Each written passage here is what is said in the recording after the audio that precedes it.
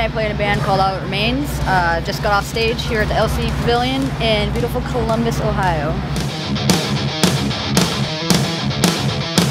I kind of just heard it through friends and recommendations amongst peers and got in contact and just went from there. I knew about like every step away through it. I saw, you know, just even the skeleton, you know, the speakers coming in, like every step of the way. I could see it happening, and I felt kind of like I was there. And I thought that's, you know, kind of an amazing and special thing, which you don't normally get to see. So pretty happy about that. And still you feel like the loneliness is better replaced by this.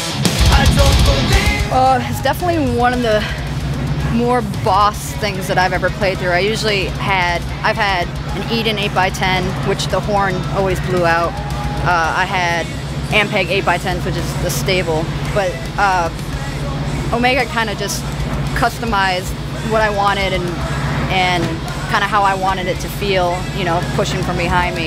And I mean, it's so articulate, and I got a 15 in it, so it's also boomy. It's just a powerhouse. I love it. Yeah, absolutely. I was looking for something gnarly and not just a generic 8x10 that I've been, you know, playing through for years and years. And I kind of want a little bit more and, you know, a little bit more presence being a bass player, because we don't always get big presence, and especially in a metal band with two other guitar players.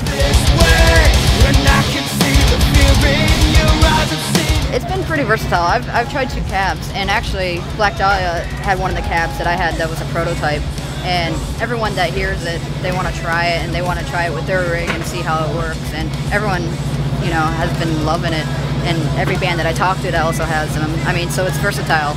You got like Ghost Inside, which is a totally different type of band. You got A Day to Remember, definitely different type of band. Devil Driver. We all have different sounds, but you can always tell the clarity and presence, and, you know, something that you don't really hear about. But for it to span so many genres amongst like heavy music, I'd say it's pretty versatile.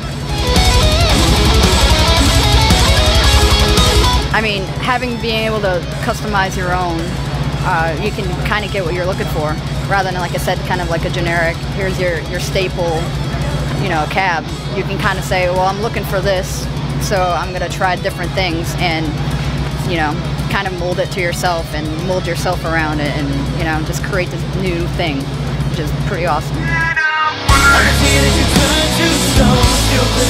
I can text him anytime if I have questions. I mean, like when I first got my cab, I was kind of going back and forth about stuff, and, you know, we talked through it, and he throws numbers over my head and, you know, stuff that hurts my head. I'm like, I don't know, I trust you.